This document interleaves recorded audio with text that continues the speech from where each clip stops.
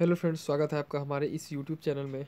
दोस्तों, आज हम करने वाले हैं नेवी, एसएसआर और एयरफोर्स और एमआर के एग्ज़ाम में जो आते हैं क्वेश्चन, वो डिफेंस के क्वेश्चन जो आते हैं। हमने चैप्टर का नाम ले लिया है डिफेंस वाला।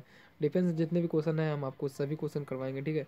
अगर आप प्रीवियस वीडियो नहीं देखें तो आप देखिए और उन्हें शेयर कीजिए, लाइक कीजिए, कमेंट कीजिए अगर आपको कहीं भी प्रॉब्लम्स है। और ये क्वेश्चन तो ये हमेशा आते रहते हैं इस वीडियो के अंदर से, ठीक है। तो आप क्वेश्चन को हमेशा एकदम रीड कीजिएगा और माइंड में सेटअप कर लीजिएगा। और इस वीडियो को देख रहे हो तो 100 लाइक का टारगेट है, आप जल्दी पूरा कीजिएगा। और इस चैनल पर जो लोग नए हैं, चैनल को सब्सक्राइब कर लीजिएगा और एक लाल कलर का बेल बटन का उन्हें भी दबा लीजिएगा, क्योंकि नोटिफिकेशन आपको बहुत ही जल्दी पहुंच जाएगा। तो चलिए हम वीडियो को शुरू करते हैं, पहला क्वेश्चन की ओर चलते हैं। तो सबसे पहला क्वेश्चन यहाँ पर क्या कहता है, निम्न में से किस देश से भारत ने पिलाटस PC-7 ट्रेनर विमान खरीदा था। तो किस देश से खरीदा था वो हमको जानना है। तो यहाँ पर हमें फ्रांस जो थे, एक देश थी, उन्होंने बेची थी भारत को PC-7 ट्रेनर के नाम से। और इंग्लिश वाले भी ध्यान दीजिएगा, ठीक है। इंग्लिश में भी हमने क्वेश्चन ले लिया है, तो इंग्लिश वाले भी कोई टेंशन लेने की ज़रूरत नहीं। मेरे चैनल पे दोनों टाइप के क्वेश्चन आपको मिलती रहेगी, इंग्लिश और हिंदी दोनों में, और सेम क्वेश्चन। एडमिरल गोर्स्को भारत द्वारा आयातित सोवियत विमान वाहन का नाम और अब रखा गया है, ठीक है। गोर्स्को को जो एडमिरल गोर्स्को का जो नाम रखा गया है भारत में, वो किस नाम से रखा गया है। तो यहाँ पर नाम जो रखा गया है, ऑप्शन दिया है IS Vikrant, ISNS, INC Vikramaditya, ठीक है। तो इसका ऑप्शन ही हो गया क्वेश्चन नंबर 2 का, विक्रमादित्य के नाम से जाना जाता है, INS विक्रमादित्य, ठीक है।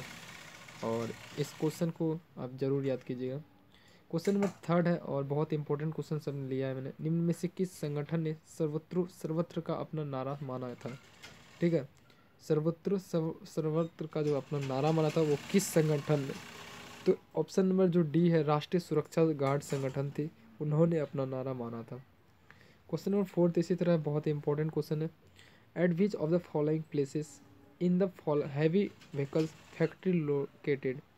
हैवी फैक्ट्री जो थी, हैवी व्हीकल फैक्ट्री जो निम्नलिखित में से किस स्थान पर स्थित है। कानपुर, खड़की, आबादी या 24 पैरागना, ठीक है। तो यहाँ पर ऑप्शन नंबर डी ही राइट आंसर है। ये जो हिंदी में लिखा गया, ठीक है, 24 होगा और परगना। और क्वेश्चन नंबर 5, निम्न में से किस स्थान पर 2011 में स्थापित सेना के अधिकारियों के प्रशिक्षण के लिए एक नया अधिकारी प्रशिक्षण एकेडमी खोला गया था। तो यहाँ पर पुणे है, जबलपुर है और सिकंदराबाद है और गया है। तो इसका आंसर जो होगा वो सिकंदराबाद में ही खोला गया था प्रशिक्षण के लिए, ठीक है। तो क्वेश्चन नंबर 6 बहुत ही इंपॉर्टेंट क्वेश्चन नंबर 6 है। निम्न में से कौन सा विमान भारतीय वायुसेना का एयर टू एयर रिफ्यूलर है।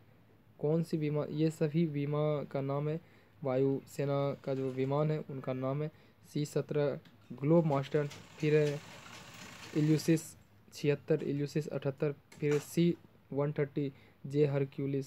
तो यहाँ पर सी जो ऑप्शन नंबर है इल्यूसिस 78, यही हमारा ऑप्शन नंबर राइट आंसर है, ठीक है। तो क्वेश्चन नंबर 7 और बहुत इंपॉर्टेंट क्वेश्चन है। निम्न में से कौन भारत की पहली स्वदेशी रूप से विकसित परमाणु संचालित पनडुब्बी है, ठीक है।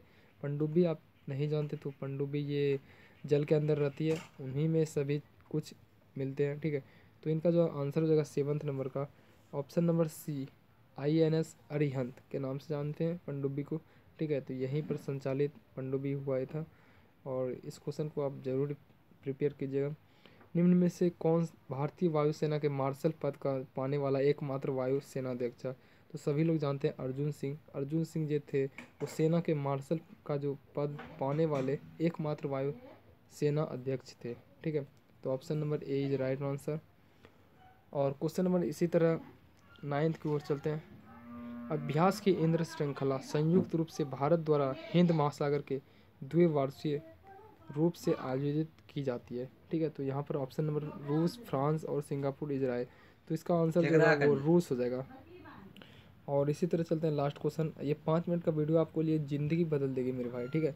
तो आप ज़रूर देखिएगा और 100 लाइक का टारगेट है, आप ज़रूर पूरा कीजिएगा और शेयर कीजिएगा अपने फ्रेंड्स में, व्हाट्सएप हो, ग्रुप हो, जहाँ पर वो, ट्विटर हो, इंस्टाग्राम हो, फेसबुक हो, जहाँ पर भी शेयर कीजिएगा। तो क्वेश्चन नंबर लास्ट की ओर, निम्नलिखित में से कौन सी लाश